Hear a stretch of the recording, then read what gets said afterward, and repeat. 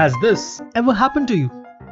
One day, you watch something, you read something, you hear something, and suddenly you get very motivated to finally lose that weight, to finally be able to see your toes when you look down. So, you set up your alarm and actually do get up to go for a walk. Good. Then you do it for a second day, a third, and shockingly, you continue that for a week. एक बार मैंने commitment कर दी, तो फिर मैं अपने आप की नहीं सुनता. Now you did it for a week, right? Come on now. You deserve a break of just one day, don't you? But the next day, you have a hard time getting up. The next day you just don't get up. The next day you have some work to do. After a month has passed, you surprisingly find out that you weigh more today than you did a month back. So tell me, my friend, what happened here? What went so wrong? Where did all that motivation disappear? Where did all that determination go? Well, motivation is like that small spark. It just gets you moving.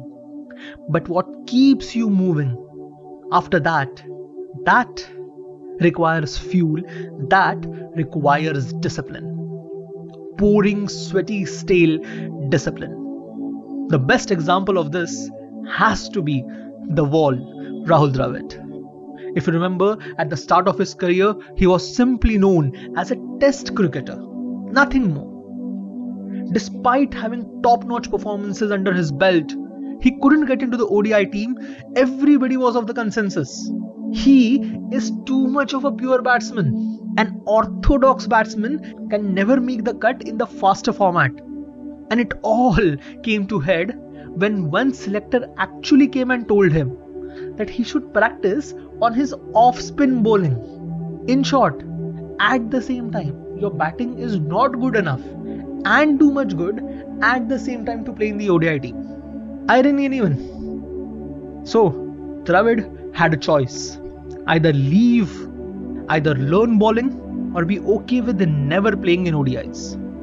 Well, Dravid chose the third option. He doubled down on being a pure batsman and banked on that to get into the ODI team. He knew that he had no chance of getting into the ODI team as it is.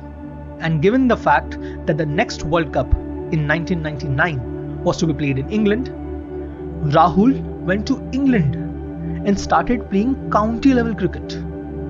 An acclaimed, capped Indian team member with over 2,000 runs under his belt was playing in junior leagues just for a chance to improve his ODI game. For a 25-year-old to be away from his family, away from his loved ones after being dejected by repeated disappointments, this was not going to be easy. So, Rahul built himself a process. Each day, irrespective of the season, irrespective of the need, even irrespective of whether there was official training or not, he would get up at 5, go to his training ground and practice one single stroke. Each time visualizing playing that shot in an actual match. Then came net practice, which was treated as an actual match by him. Any nick behind the stumps was out. Mistimed shot, out. Even a single run, out. All that mattered was playing that one shot perfectly.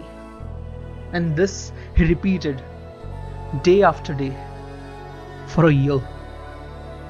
This didn't require talent, my friend. Nor did it require motivation. All that was needed was sweaty, pouring, planned discipline. 1 year later, on account of his performance, he was actually picked up for the 1999 Indian World Cup side, where Rahul Dravid, playing alongside Azizuddin, Sachin Tendulkar and Sourav Ganguly, went on to score 2 centuries and 3 half centuries, the highest in that World Cup.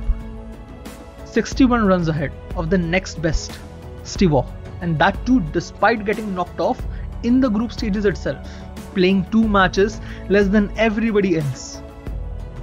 This is discipline. Discipline doesn't shine in the limelight, it toils in the shadows, unseen, unnoticed. Discipline is choosing between what you want now and what you want. And finally, you will never ever be always motivated, but you can always be disciplined. Motivation is luck. Discipline though, discipline is choice. Thank you for watching this video. If you like this video, kindly like, share and subscribe. Thank you for watching.